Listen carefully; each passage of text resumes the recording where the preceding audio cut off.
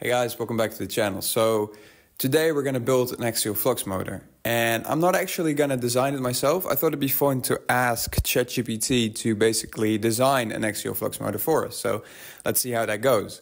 Before we get into it, let me quickly explain what an axial flux motor actually is. So unlike the more common radial flux motors, an axial flux motor uses a unique design where the magnetic field runs parallel to the axis of rotation, and this allows for a more efficient and compact design. These motors are also often called pancake motors because of their very thin and flat design. This also makes them very lightweight, which is useful for applications such as electric vehicles and drones. So now let's ask ChatGPT to design one. Designing an axial flux motor, often referred to as a pancake motor due to its flat and compact design, involves several steps. Axial flux motors have the advantage of high power density and efficiency, making them suitable for various applications, including electric vehicles. Alright, so I won't bore you with all the details, but I spent a couple of hours going back and forth with ChatGPT trying to finalize the design, and it went pretty well. There were some questionable diagrams that it gave me, like this one. I'm not really sure what to make of this, but besides that, it went really smoothly, and this is what I came up with. So I'll go over the design really quickly. In an axial flux motor, there's actually two main components. You've got the stator, which usually holds the coils, and then you've got the rotor that holds the magnets. So in my case, I decided to split the stator into two parts, a top part and a bottom part, and they're going to hold 6 of these wound copper coils. And then I'm going to bolt the top and the bottom part together to form the stator.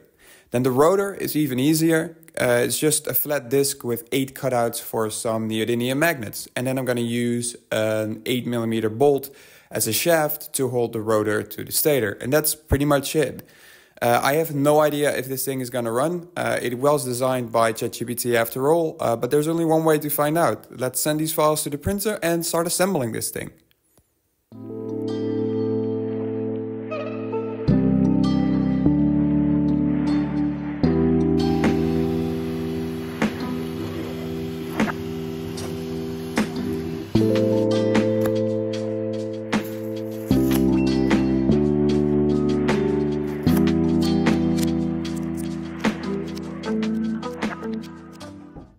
Okay, so I've got everything 3D printed, and the first thing I'm going to do is wind the coils. And to make my life a little bit easier, I designed these little spools to wind the coils around. So hopefully that's going to make it a lot easier.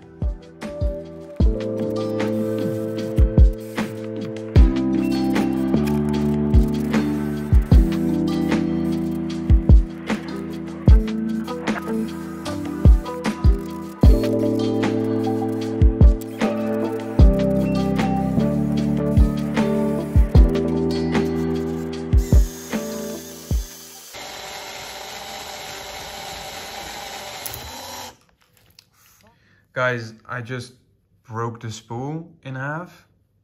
It's super annoying. The top just came clean off. How does that even happen?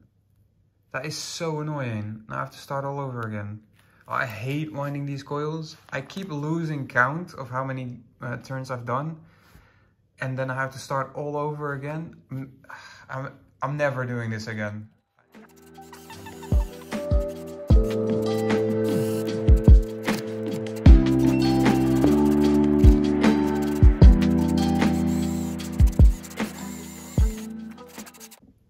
Okay, so that was really annoying, but it's done. I've got 3 pairs of these coils wound, so a total of 6 coils. And I'm just going to add some of this electrical high temperature tape in order to make sure that the coils don't unwind again. Because I really do not want to do this again.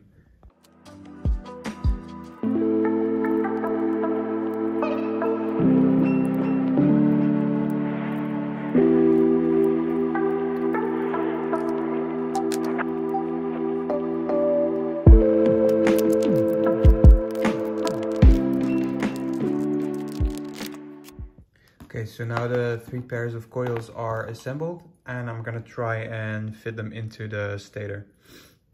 So let's go.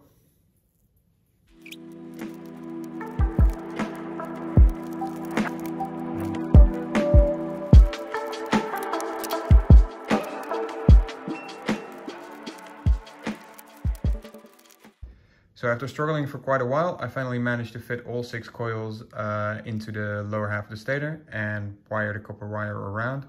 So now I'm going to turn this into a Y configuration motor, and that means soldering these 3 wires together, and that basically closes the loop on this 3-phase motor. So let's go ahead and do that now.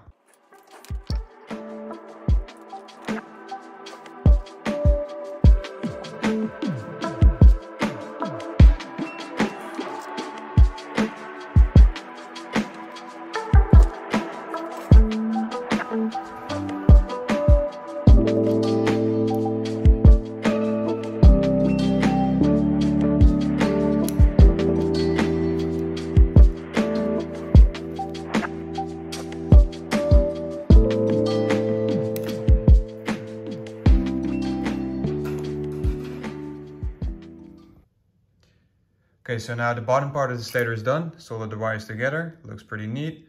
So now I'm gonna put the top of the stator onto the bottom. So let's go.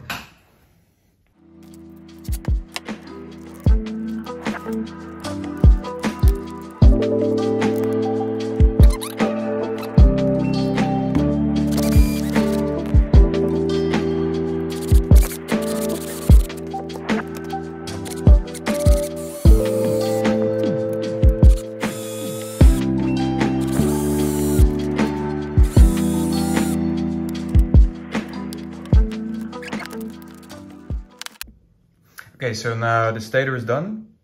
The next thing we're gonna do is we're gonna move on and make the rotor. And the rotor is actually quite simple.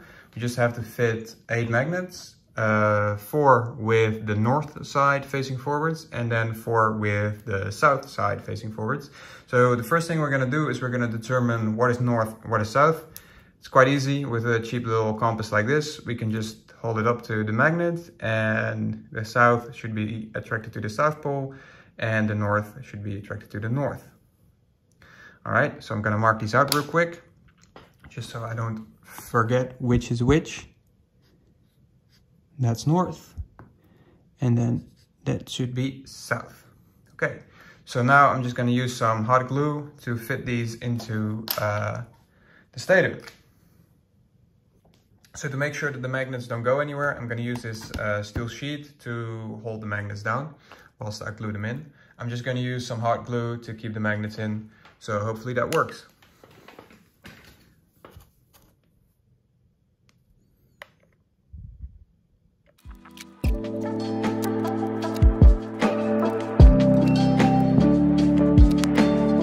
Okay, so now we've got the first 4 north facing magnets in, so now let's do the next 4 south facing magnets.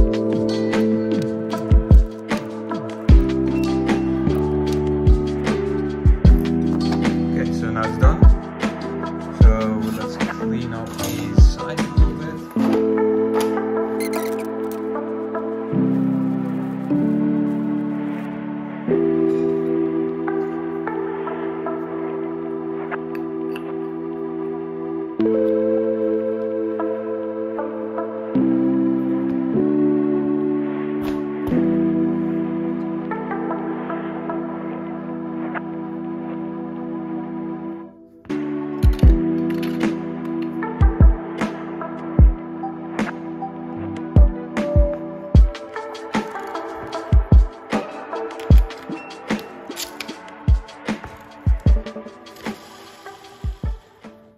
Okay, so I've got some 8mm threaded rod pieces right here, and I'm going to insert those into the stator. I'm going to use a little bit of hot glue to make sure that they don't go anywhere. So let's go do that.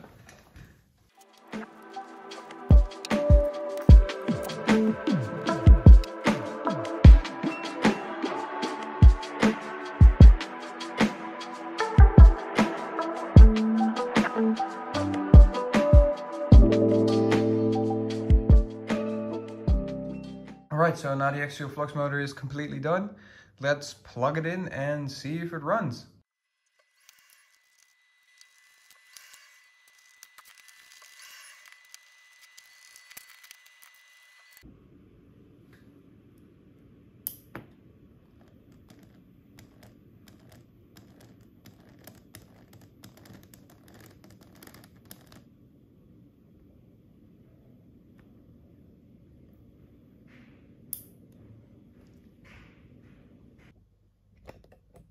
I'll show you from the back. It's really not moving.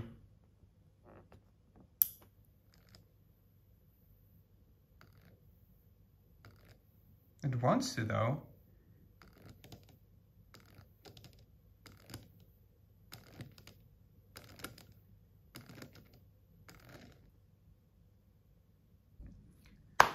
Okay, so here's the deal. I can't get this thing to run. I can get it to move back and forth a little bit, and sometimes it does a few rotations and then just sort of quits. I don't really know what the problem is. I think it's probably the driver board. It's either putting out too much voltage or it produces too many pulses too quickly. So it basically runs at a higher speed than what this motor is designed to run at. Either way, I'm probably gonna have to get a new driver board. Probably something like an O-drive with a little bit more control. Unfortunately, O-drives are kind of expensive, so I'm only gonna buy one if this video gets 100 likes, and then I'll make a second video on this axial flux motor trying to get it to run. So make sure to subscribe for that video, but for now, this is a failure. ChatGPT cannot design an axial flux motor because this thing doesn't run. If you guys have any suggestions on how I could maybe fix this thing, please let me know. I'll have a link to my Discord server in the description, so go check that out, go join. And yeah, for now, thanks for watching. See you next time.